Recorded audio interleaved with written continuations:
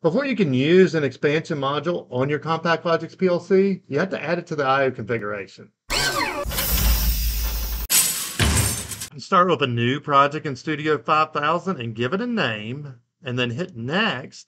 And in my typical video, I tell you to select the number of modules here. And that's the number of modules to the right of the Compactlogix. So I'll select 2, Finish. And if we look at our I/O configuration, it shows expansion I/O 2 modules, but there's no details on what they are. So we need to add them. Now, before we do, I want you to open up your controller tags and see that you have 3 tags. You have local:1:C, I, and O. Now right-click your expansion I/O, new module, and there are a slew of options, but if you will just type part of your number, then you'll narrow that down. This is an IE2C, and I do not have the hard one, so I'm going to select this one. And this is an analog inputs, and I'm going to click OK, close.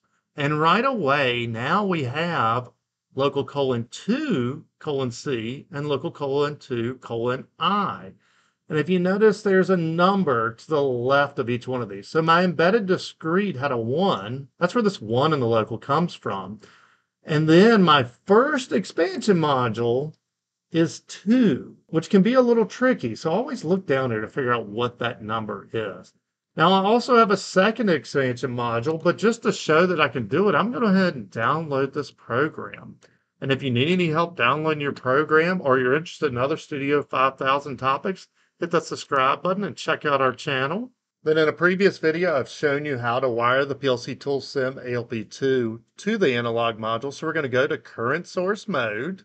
And inside our controller tags, we're going to find local:2:I, open it up. And I've wired this to channel 1 data. So right here it is.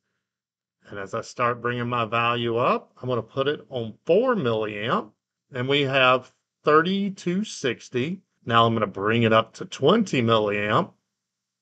And we have 16367. Now that we have it wired and configured, we need to do some scaling because those were some crazy numbers. So click here to learn how to scale a 4 to 20 milliamp value.